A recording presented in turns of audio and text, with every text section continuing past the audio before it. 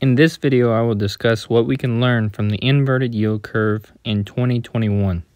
Before speaking about what we can learn from the inverted yield curve, it's important to discuss what is the inverted yield curve. Now, the inverted yield curve became popular through Campbell Harvey's dissertation in 1986.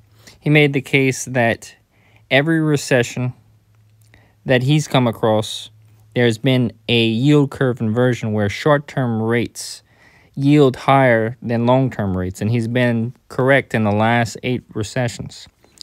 Now, when the yield curve inverts, it's an indication that bond investors are not wanting to lend out money in the short term due to fears of the economy and what can happen in the near term.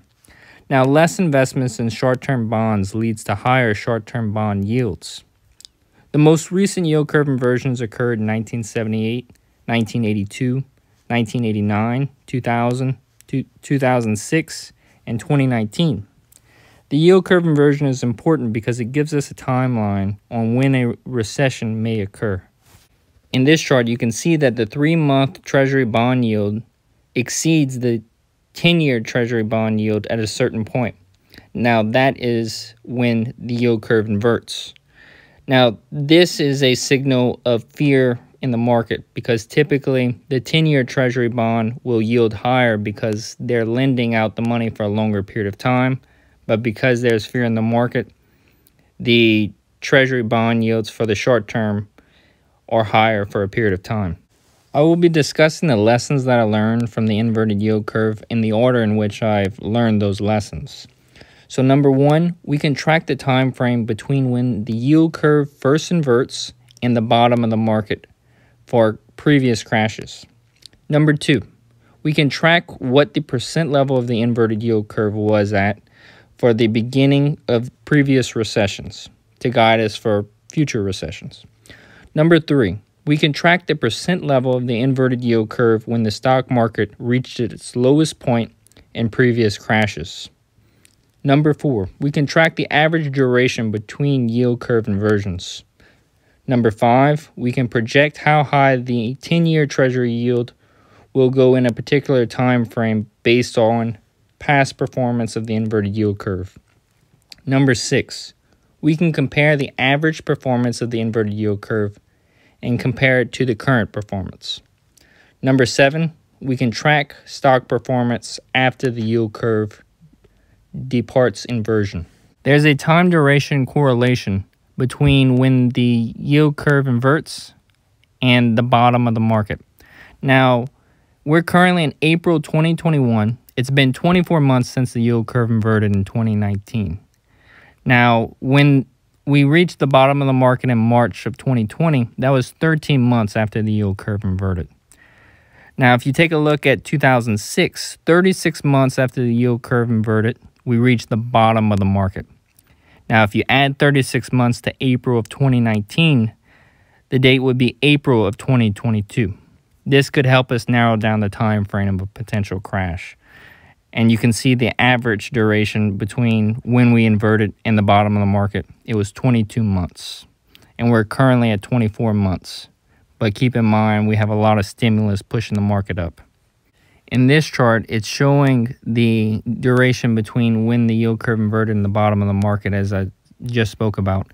And you can see visually here 36 months between the time period of the inversion and the bottom of the market for 2009. And we're currently at 24 months. Here I'm looking at the percent level of the inverted yield curve when the recessions began. Now you can see negative 0.89, negative 0.9, 0.2, 0.51, 0.99, 0.47. There doesn't seem to be a whole lot of correlation, but there does seem to be correlation when it comes to the last 3. If you average out those last 3 of 0.51, 0.99, 0.47, you're looking at an average of 0.65 on the inverted yield curve when the recession began. This is the chart of the inverted yield curve. The yield curve inverts, and then we reach the bottom of the market, and these 3 indicators in green, black, and red. In green, you can see in February 2009, we reached 2.76 when the bottom of the market was reached. And then in red, you can see we reached 2.06 and 2002 when the bottom of the market was reached. And in black, you can see we reached the bottom of the market at 1.31 in 1990. And you can see it's gradually stepping up over time. In this bar graph, I show 6 times that the yield curve inverts. And I looked at the time duration between those inversions. Now, when you average it all out, the average time duration between inversions is 98 months. And if that stays consistent, we could get in the ballpark of the next inversion by July 2027. The inverted yield curve can be helpful in projecting the 10-year Treasury bond yield. We can project the 10-year Treasury bond yield by tracking past performance of the inverted yield curve after it departed inversion. We departed inversion in April 2020. In the yield inversion of 1989, 2000, and 2006, we reached 3% by the 30th month after departing yield inversion. We will reach month 30 by October of 2022.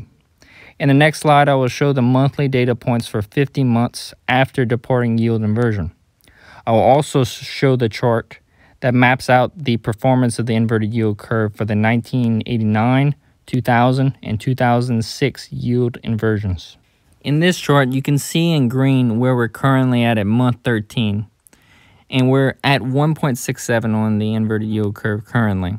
Now, if you take a look at month 30, you can see the other 3 data points of 1989, 2000, and 2006 were steadily getting into the 3% range.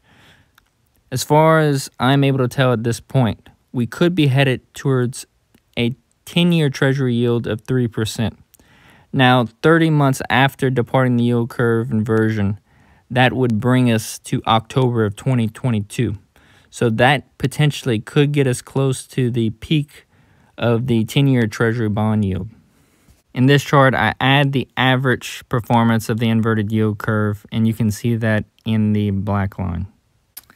The average performance of the inverted yield curve reached 3% in the 12th month after departing yield curve inversion.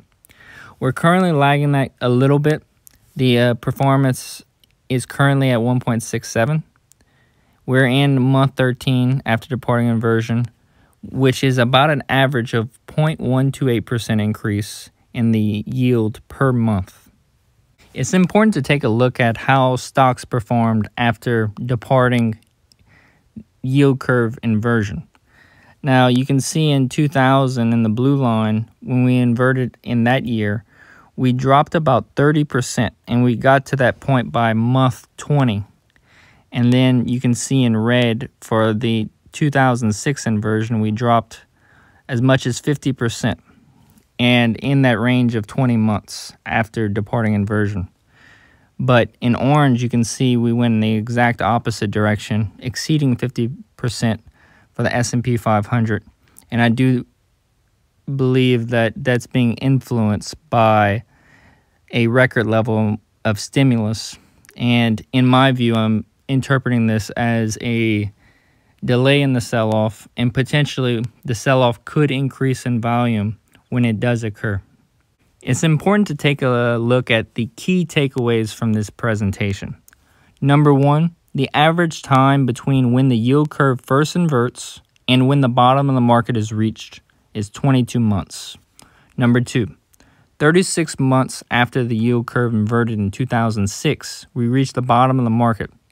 If you add 36 months to April of 2019, the date would be April of 2022 for a potential bottom of the market. Number 3, in the past 3 yield curve inversions, the average yield was 0.65 at the start of the recession. Number 4, the average time between yield curve inversions is 98 months.